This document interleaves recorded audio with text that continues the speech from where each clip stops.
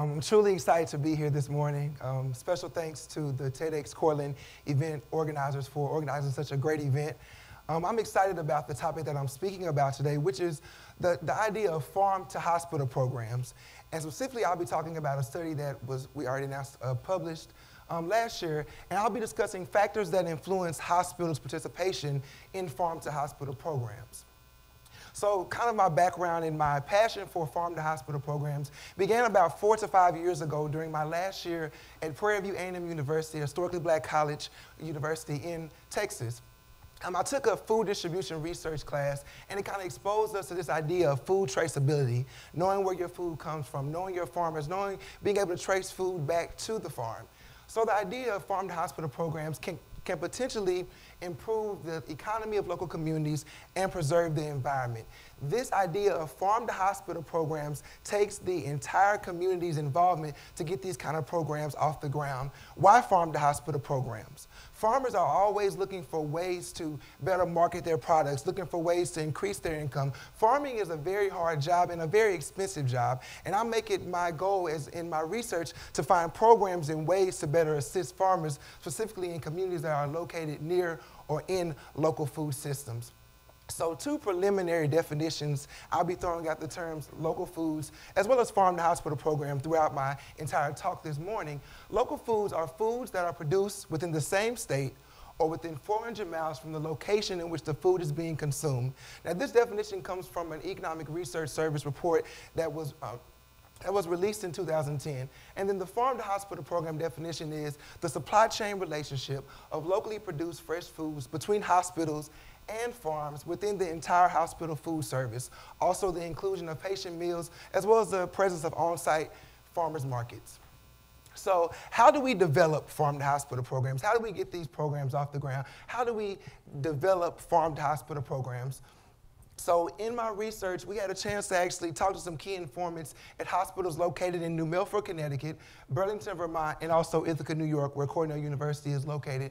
And what we found from investigating these farm-to-hospital programs, each hospital has a different level of farm-to-hospital programs. Some are highly sophisticated, and some are still developing farm-to-hospital programs. And some of the key lessons that we learned is that these hospitals strongly believe in supporting the local economic environment. These hospitals understand the importance of keeping dollars local. They understand the importance of how these kind of programs, such as farm-to-hospital programs, can truly impact the local economic environment. Secondly, what we learned is that all of these hospitals dedicated at least 40% of their budget to the allocation of local foods, the procurement of local foods. But also what we did learn, so with these kind of programs, not only are there great benefits, but there are also great challenges. And what we learned, one of the greatest challenges was supply reliability due to seasonality of production. As many of you all may know or may not know, foods are not produced every month of the year. Sometimes foods take 6 months to produce or over a year to produce. So these kind of programs have a challenge of supply reliability. And when you're providing food for patients or in hospital food service, you also have dietary guidelines of each patient. So that plays a major role in the supply that you need. Also, what we found is developing a consistent, ongoing farmer relationship. And later on in the talk, we'll talk about how we can overcome these type of challenges and things like that. So what we did was we conducted a survey of over 101 hospitals here in the Northeast. We sent our survey out to a random sample of 160 hospitals, and about 101 people responded to our survey, 101 food service directors.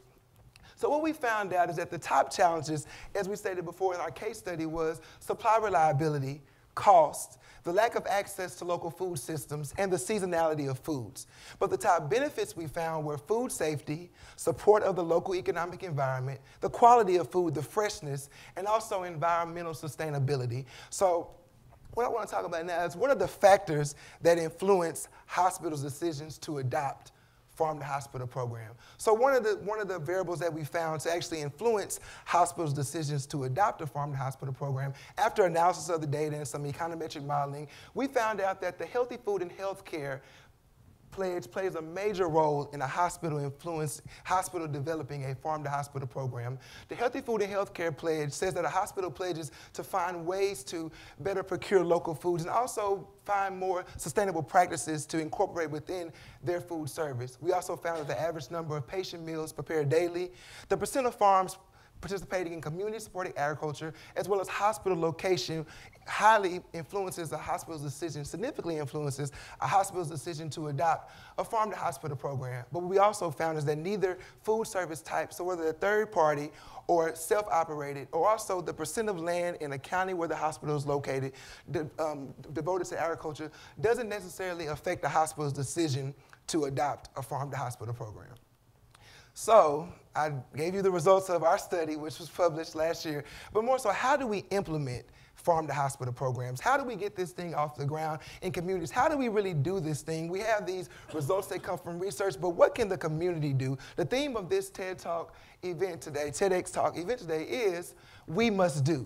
So it takes the entire community to really implement farm-to-hospital programs. So first, where to start, you can read our study that was published last year on getting ways to figure out ways to how to identify resources and things of that nature. But the two important concepts I want to discuss is the concept of an internal champion and an external champion.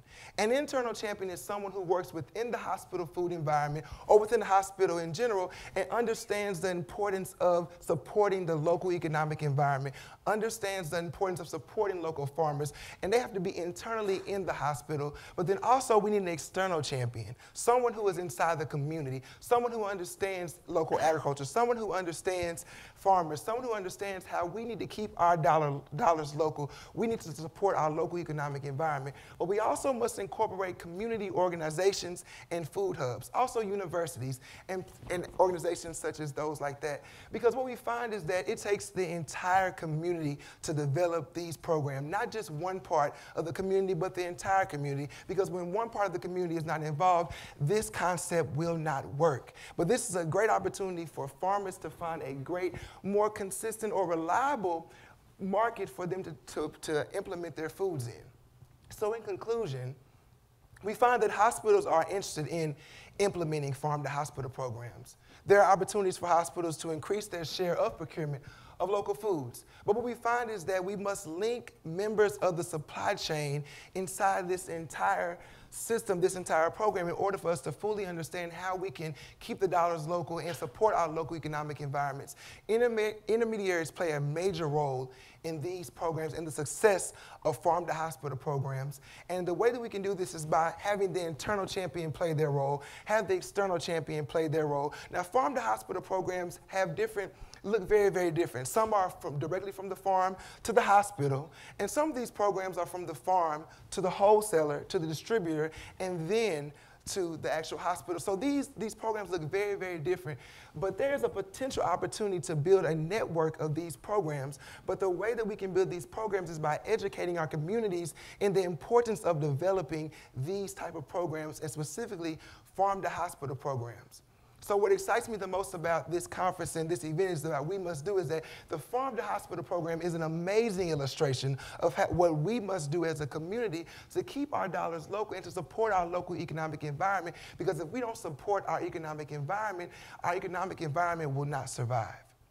So farm-to-hospital programs will play a critical role in assisting farmers and a critical role of assisting our communities, because hospitals have missions to present, to display, to give their patients, to give their communities a model of healthy eating and healthy living, not only healthy when it comes to our bodies, but also the healthy economies as well.